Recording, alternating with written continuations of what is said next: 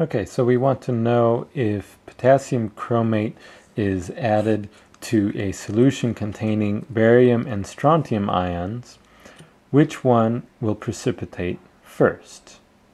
Okay, and first of all, we need to know what information that we need to, what information do we need to know in order to answer this question. Okay, so which one of these ions is going to precipitate first when we add potassium chromate?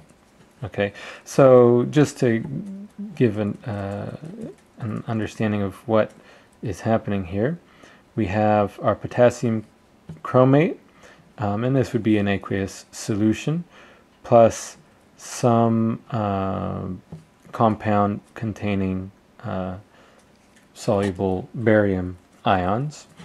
Okay, so that the barium ions would be free in the solution.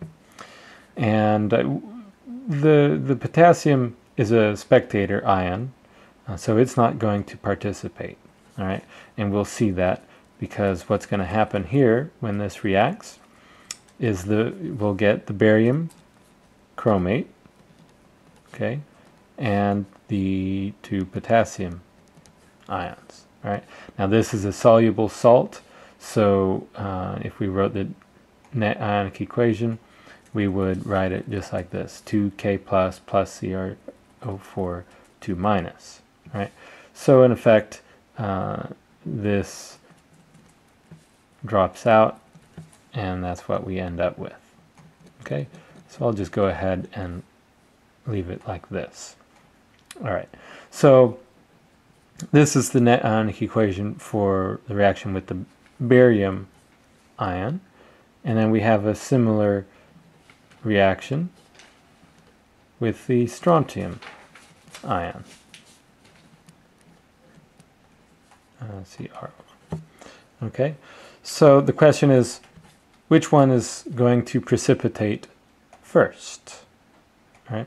So the answer to that comes from which one is more soluble.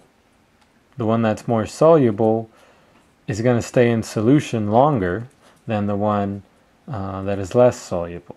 Okay, so whichever one that is, it's going to be determined based on the solubility of that salt. All right, so what we need to look up then is the solubility product for those two, and what we find is that the KSP for barium chromate is 1.2 times 10 to the minus 10th, while the KSP for strontium chromate is 2.2 times 10 to the minus 5. Okay, so quite a lot larger for strontium chromate, which means more of it is going to be dissolved, so our barium chromate is going to precipitate first. Okay, so what I'd like to do is just to kind of run through a little example, okay, where it illustrates that. So here is our, keep doing that, CrO4 dissociation equation for the salt. Of course, these are aqueous ions, and this is solid. Okay, so the solid won't show up in our K constant for this equation. That's why it's called the solubility product. All right, so so initially we're, if we did just a quick ice table here, you'll see we have 0 to start out with because it's all the solid salt, and then we're going to dissolve some of that, and that will be the amount we have at equilibrium. So our KSP is equal to x squared, so x is just this square root of the KSP. All right, so that's pretty straightforward, and it's 1-to-1 for both of these, so we can compare those directly. But if it weren't 1-to-1 for those, then we would have to do this for both of them, solve for x, and compare to get it on an equal basis. All right, so let's just calculate the value here for x, and we have the square root of 2.2 times 10 to the minus 5, and we get that x equals 4.7 times 10 to the minus 3.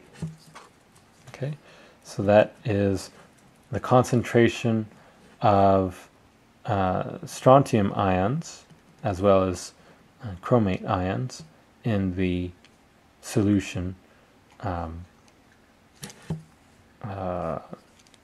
that salt. Okay, we do the same thing for the barium chromate. We can take the square root of that value, and we have the square root of 1.2 times 10 to the minus 10th is 1.1 times 10 to the minus 5th. All right.